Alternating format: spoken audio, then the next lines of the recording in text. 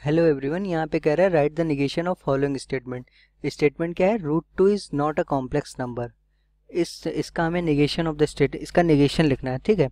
सो इसका नेगेशन लिखने के भी इसके नेगेशन को भी हम कैसे लिख सकते हैं? तीन तरीकों से लिख सकते हैं, लेकिन यहाँ पे नॉट लगा हुआ है, तो जब नॉट ऑलरेडी लगा हुआ है तो ये बेसिकली तो इसका यहाँ पे जब नेगेशन लिखेंगे तो नॉट हटा देंगे।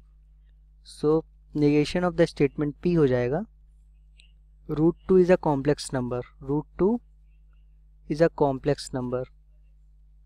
√2 is a complex number। तो ये फर्स्ट मेथड हो गया इसका निगेशन लिखने के।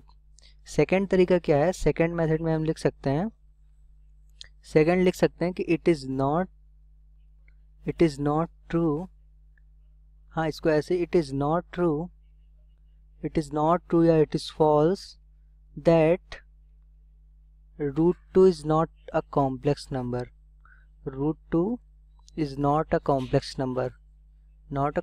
number. ये सेकंड तरीका हो गया। थर्ड तरीका क्या हो सकता है? इसको ऐसे भी लिख सकते हैं, इट इज़ नॉट द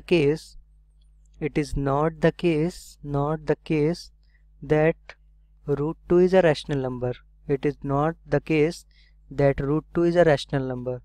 तो ये थर्ड तरीका हो गया इसको लिखने के, negation of the statement √2 is not a complex number. Okay, it is not the case that √2 is not a complex number. ये थर्ड मेथड हो गया नेगेशन ऑफ द स्टेटमेंट लिखने के। तो नेगेशन ऑफ द स्टेटमेंट लिखने के basically तीन तरीके हो गए। ओके, तो इसको यहाँ पे नॉट ट्रू की जगह फॉल्स भी लिख सकते हैं। ओके, सो ये नेगेशन ऑफ द स्टेटमेंट हो गया √2 is not a complex number.